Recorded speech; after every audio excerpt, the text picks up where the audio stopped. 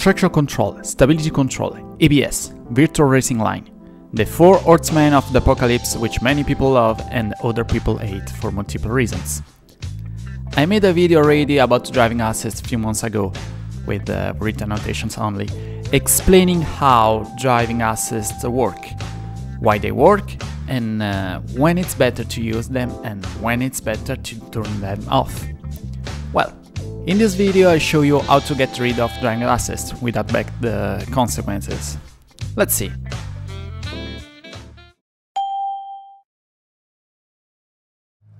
Why do we use driving assist? Traction control prevents the wheels from spinning when you accelerate.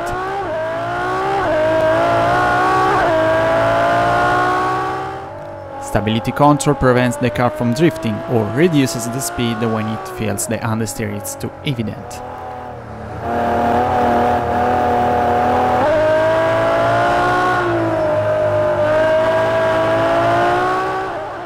ABS prevents the wheels from locking them while braking.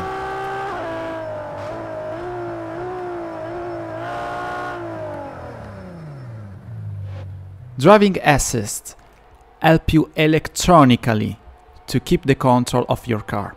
Setup helps you mechanically to keep the control of your car. Let's take the braking with ABS, for example. A wrong braking BS could lock the wheels more easily.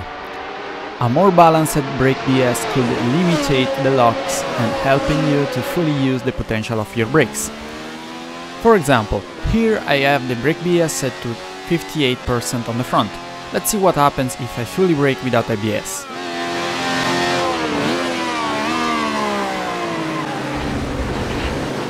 As you can see, it's very easy to lock the wheels while fully braking. Let's repeat the test with the brake BS set on 46% on the front.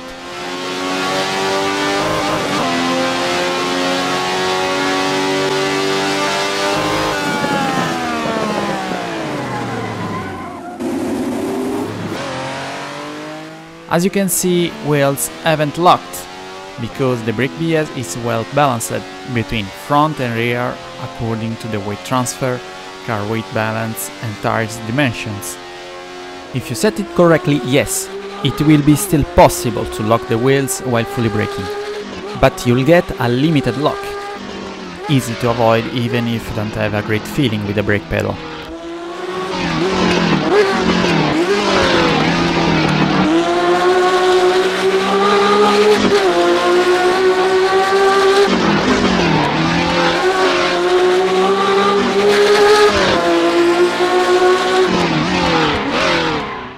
And for the traction control, you can set up two different elements to avoid spinning with high powerful cars: the transmission and the limited slip differential.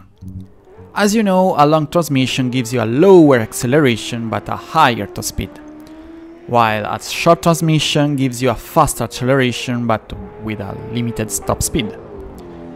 Question: on high powerful cars, is it better to set a long or a short transmission?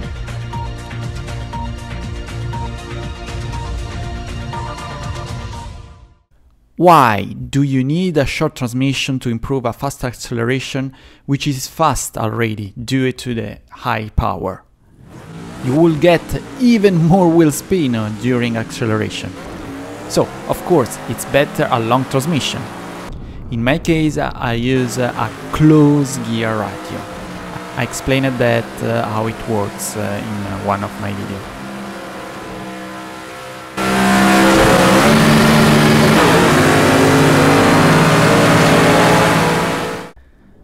Limited slip differential is useful if you accelerate while cornering. The traction control works a lot when you accelerate while cornering, because there is always one wheel which will have less grip due to the weight transfer. The goal of the limited slip differential is to distribute the torque and the power of the engine between the left and the right wheels to avoid the excess of power spins while cornering.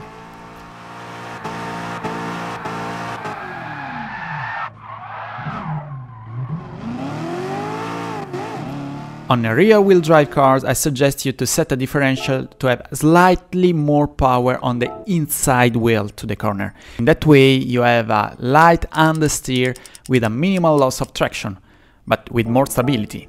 In that way, you get rid of the stability controls as well.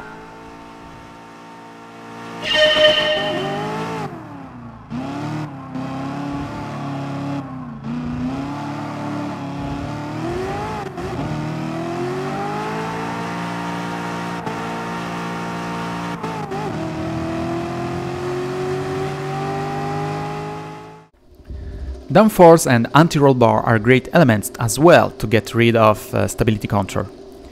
Front wing and the rear wing have different purposes. The front wing improves the cornering speed. The rear wing improves the stability. So, to have more stability, especially at high speed, add more rear downforce.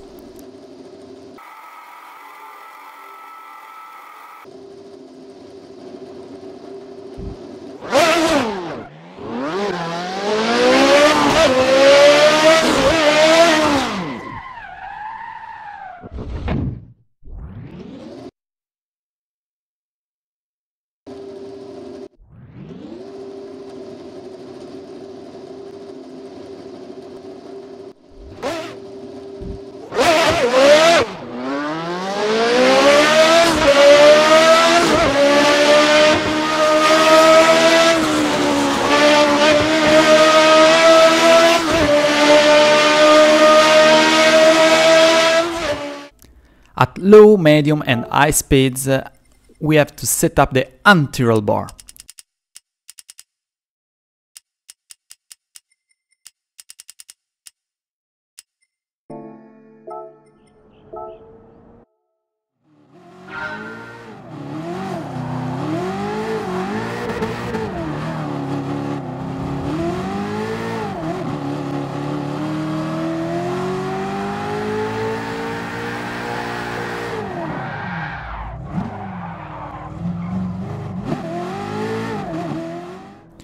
Stiffer on the front and softer on the rear.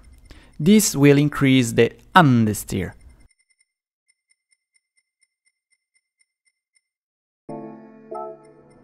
But be careful, on front-wheel drive cars you have a lot of understeer already, so it's better to set stiffer anti-roll bar on the rear and softer on the front. If you want more infos about suspensions, I suggest you to watch this video I made a few years ago.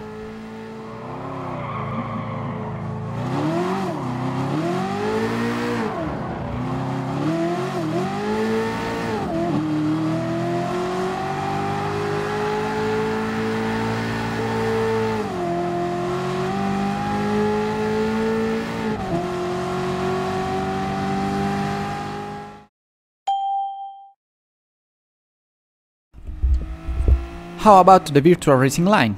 Okay, it's legit to use it on tracks you drive for the very first time, but after 4 or 5 laps, let's stop it, come on. Visualize and memorize the objects around the track you can use as point of reference for braking.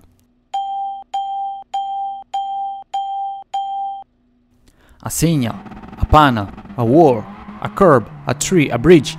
Choose the object you like more and use it as a reference point, or mark point if you prefer.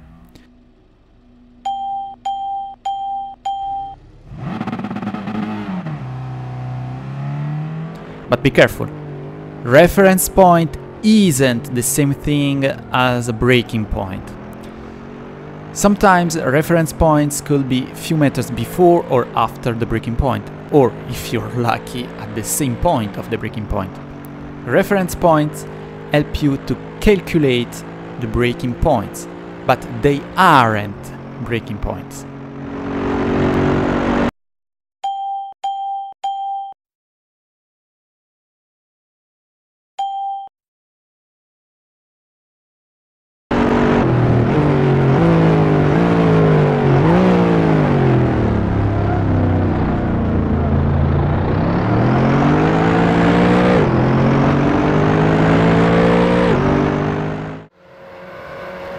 For the racing line, it's important to memorize the corner. If it's tight, long, if there is another corner, if there is a straight after it. Keep in mind, in 99% of cases, before a corner, you have to stay on the outside line, close to the border, and then hit the apex, which is usually on the inside curb or close to it.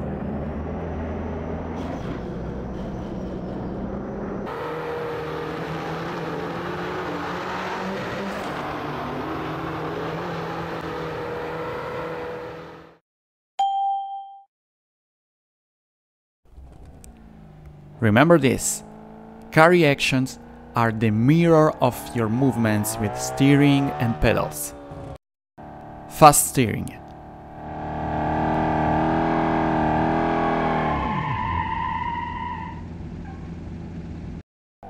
Flat out all the way.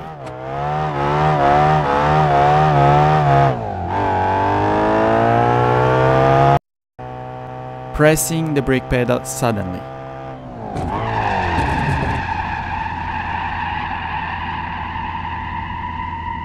All these actions make the car spin and make you lose the control of your car. Of course, you can use the driving assist, which limits the brutality of your movements, because usually that's what they actually do.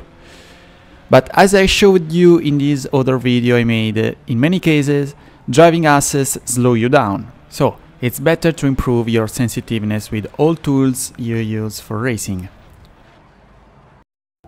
To keep the control of your car while turning, turn the steering wheel gently.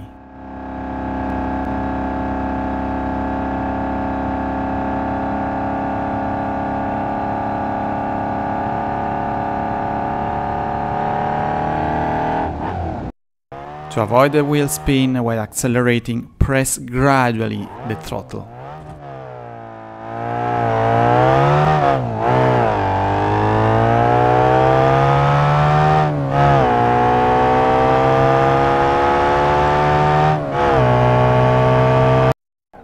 To avoid locking the wheels on braking, release gradually the brake pedal when you see the speed is decreasing, trial braking.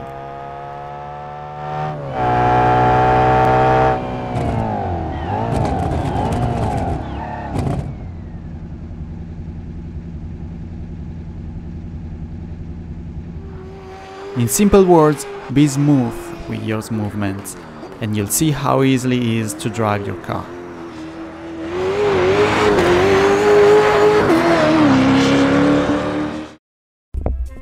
I hope this video helped you to understand better the car reaction and to drive without driving assists. Now you know the theory. Turn on your favorite racing game and go testing it. See you in the next video!